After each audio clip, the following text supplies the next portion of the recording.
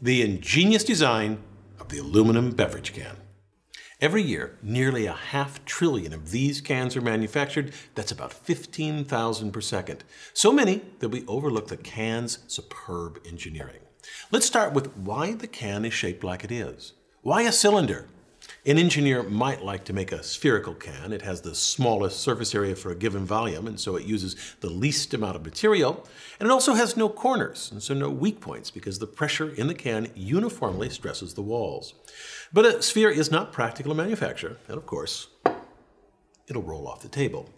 Also, when packed as closely as possible, only 74% of the total volume is taken up by the product. The other 26% is void space, which goes unused when transporting the cans or in a store display. An engineer could solve this problem by making a cuboid-shaped can.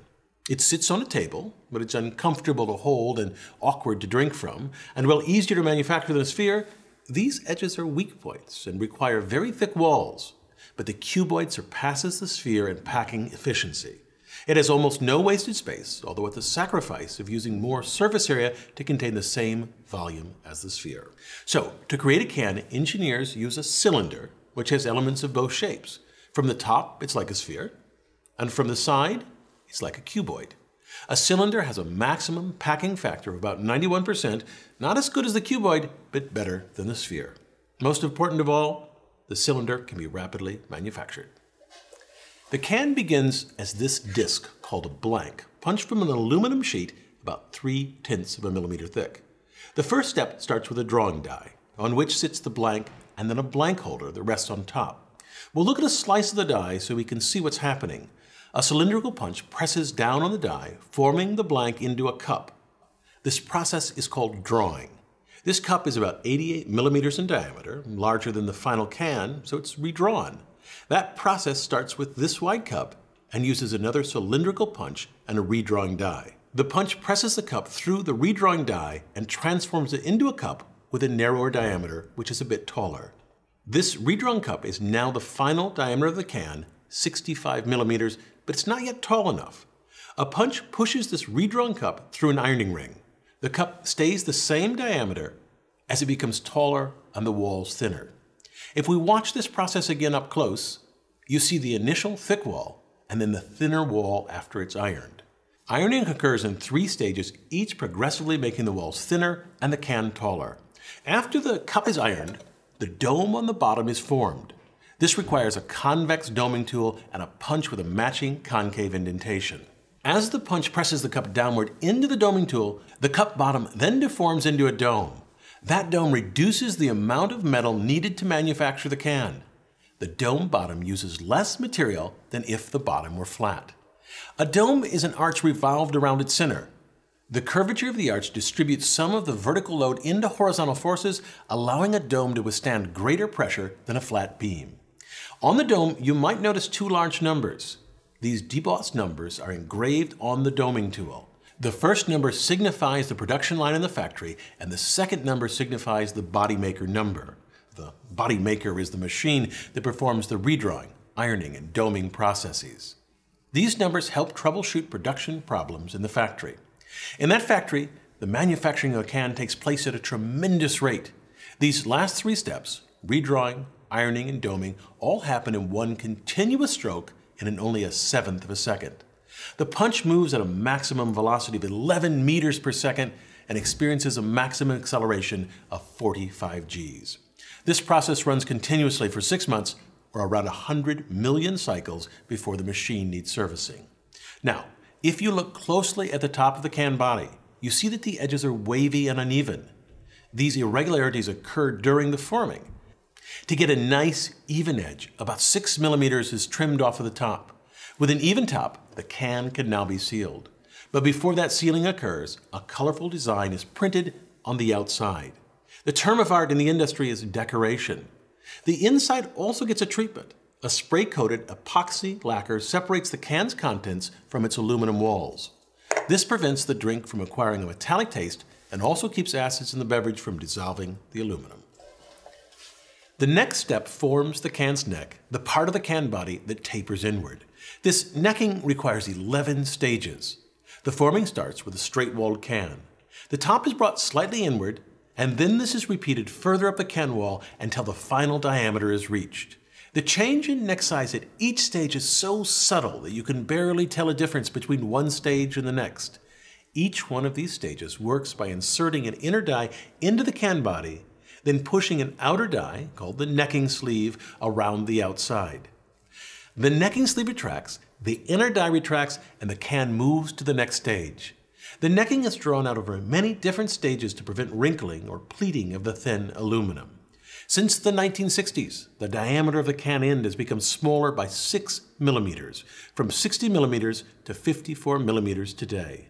This seems a tiny amount, but the aluminum can industry produces over 100 billion cans a year, so that 6 millimeter reduction saves at least 90 million kilograms of aluminum annually. That amount would form a solid cube of aluminum 32 meters on a side. Compare that to a 787 Dreamliner with a 60-meter wingspan. Now, after the neck has been formed, the top is flanged. That is, it flares out slightly and allows the end to be secured to the body, which brings us to the next brilliant design feature, the double seam. On older steel cans, manufacturers welded or soldered on the ends. This often contaminated the can's contents. In contrast, today's cans use a hygienic double seam, which can also be made faster. This can is cut in half so you can see the cross-section of the double seam. To create this seam, a machine uses two basic operations. The first curls the end of the can cover around the flange of the can body.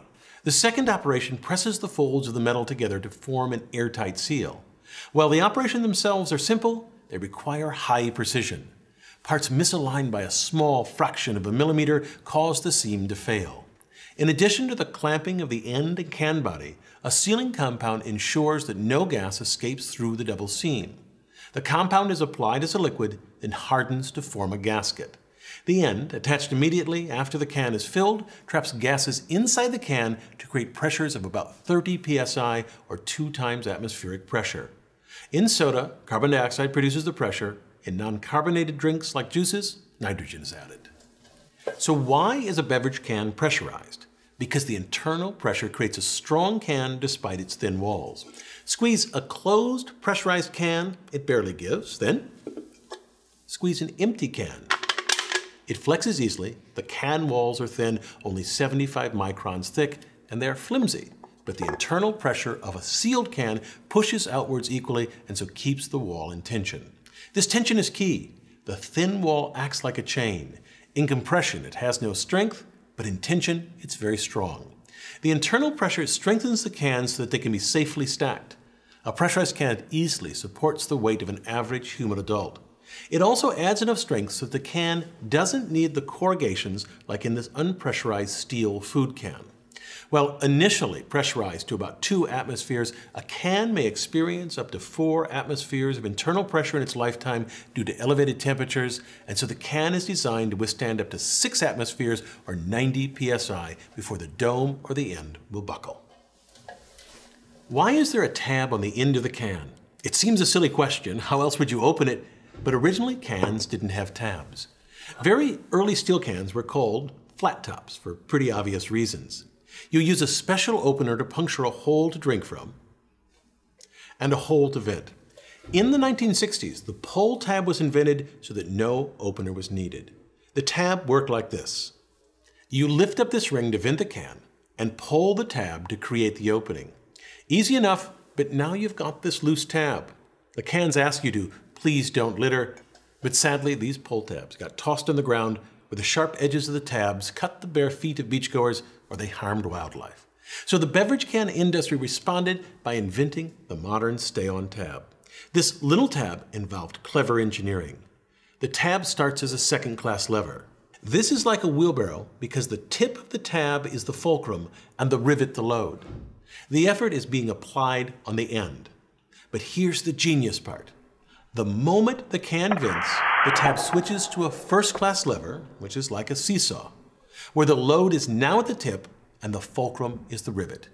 You can see clearly how the tab, when working as a wheelbarrow, lifts the rivet.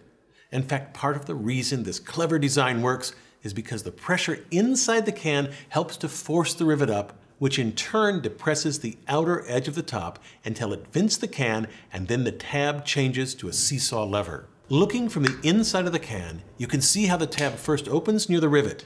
If you try to simply force the scored metal section into the can using the tab as a first-class lever with the rivet as the fulcrum throughout, you'd be fighting the pressure inside the can. The tab would be enormous and expensive. If you'd like to learn more about the entire life cycle of the aluminum can, watch this animated video by Rexam that describes can manufacturing and recycling. A typical aluminum can today contains about 70% recycled material. Also, Discovery's How It's Made has some great footage of the manufacturing machinery. Here are 2 different stepwise animations of the entire can forming process. And lastly, these are 2 detailed animations of the cup drawing and redrawing processes. The aluminum beverage can is so ubiquitous that it's easy to take for granted.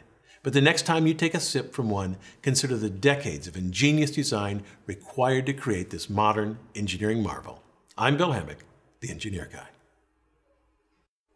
Thanks to Rexam for providing us with aluminum cans in various stages of production, and thank you very much to the advanced viewers who sent detailed and useful responses for this video. We read every single comment. If you'd like to help out as an advanced viewer, check out engineerguy.com/preview.